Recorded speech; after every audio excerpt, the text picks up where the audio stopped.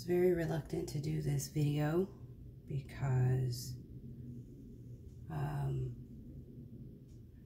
I've always fought in the dark, but the last time I allowed my beautiful cousin to be a part of my healing, and she looked at me and said, "How could you not share what you're doing to show people that they can too? This is inspiring. This is life-changing." So I'm going to do this video diaries to show you what it's like, because I'm no longer in remission, and in 2 days I'm about to start chemotherapy, and I can't tell you how much of a sadness after speaking able-body over me and doing everything right, nutrition, exercise, love light, of being my higher self and knowing the depth of my truth and living in it and living freely and making sure that I showed up to share that strength to inspire all to integrate as a one human race operating to heal this place.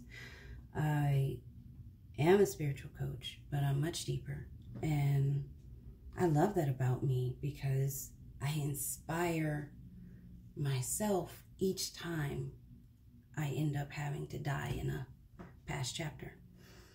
It's knowing your place and your direct line to your source in order to stand in the prayer of I created you in so many different divine places, and you are now arrived in this place in time with the past wisdoms that have been bestowed. Walk by faith. Do your part. So I'm going to show you all how to do the part. I start this chemotherapy. This is 2 days prior. I am nurturing in the essence of bathing myself in milk and honey in full response of this. I'm going to show you what I do with cannabis.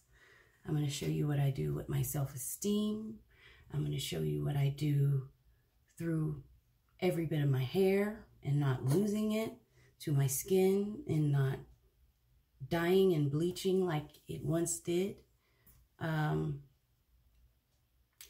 going to show you what I know, and may it inspire you and help you recreate when you do go through chronic illness and devastating moments in time. I don't ever know what it's going to look like for me. Rituxan is a chemotherapy that's been given to lymphoma patients, as well as those with severe rheumatoid arthritis, some with lupus. I'm going to explain to you what my autoimmune diseases are and why chemotherapy is the only thing that helps me reset. We're going to talk about methotrexate. We're going to talk about the woman's body. We're going to talk about the mind connection and where I'm at mentally, if I'm down, if I'm not. We're going to get into Chris's way of wellness, and it's going to flourish because it works. And I just need you guys to be patient because I need to be compassionate with myself. I'm not going to post these directly in the moment they're happening. That is sacred. I must pray over them. I must be guided. The Spirit is awesome, and you will get exactly what you need without a question. So now I take the finest of what I have been given, and we begin the process. Today is the day that you meet the cannabis fairy and how cannabis heals. So you're going to go on my video diary journey on what I'm doing the days prior to methotrexate and chemotherapy, and the shock that's going to happen, my mental health, and recognizing those things I got to pay attention to, how I stack, how I dose, and how I allow the holistic properties to begin the healing before I wipe all my T cells out. So to be continued, let us begin.